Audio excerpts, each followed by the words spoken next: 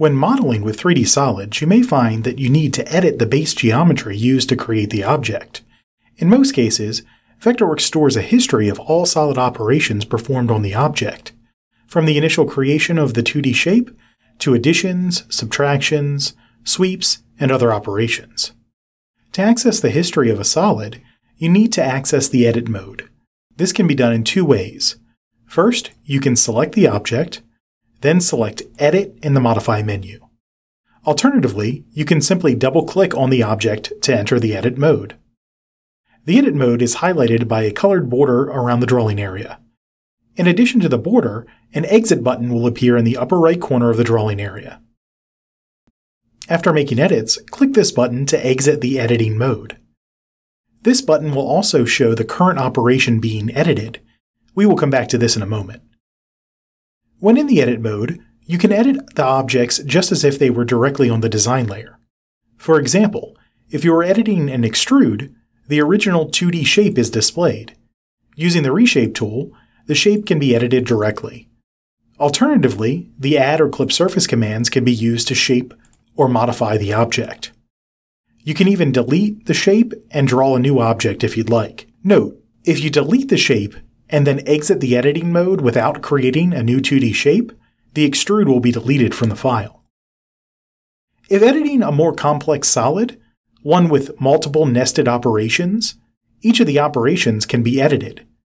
When first entering the editing mode, the last operation performed on the solid is displayed. Then, using the same method of double-clicking or using the Modify Edit command, the previous operations can then be edited. This procedure can be repeated all the way back to the original geometry.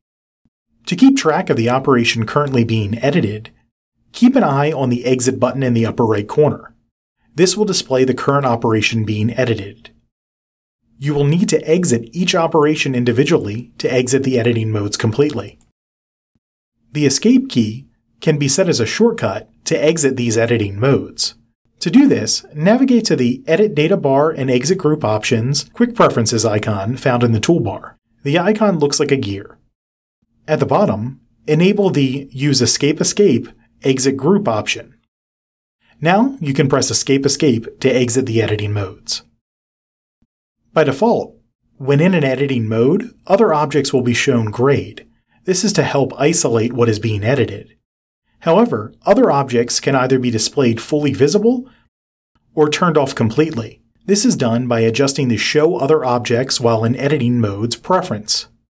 This preference is found in the Vectorworks Preferences by going to Tools, Options, Vectorworks Preferences, and clicking on the Display tab. When modifying 3D solids, note that certain operations can remove this edit history. Primarily, if the Fillet or Chamfer Edges tools are used on a solid, this will remove the edit history. When possible, it is a good idea to perform these operations last. Once an object is finalized, it is also a good idea to optimize the solid by converting it to a generic solid.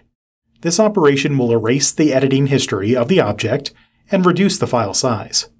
To convert the solid to a generic solid, select the object, then go to the Modify menu, and under Convert, choose Convert to Generic Solids.